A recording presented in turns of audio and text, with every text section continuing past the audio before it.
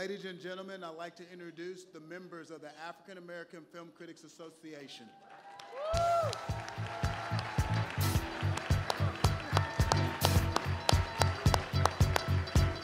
Without these guys right here, there would be no one in the room tonight. These are the hard-working journalists, writers, entertainment reporters who watch every movie, every TV show, and represent outlets around the globe and throughout the entire United States of America.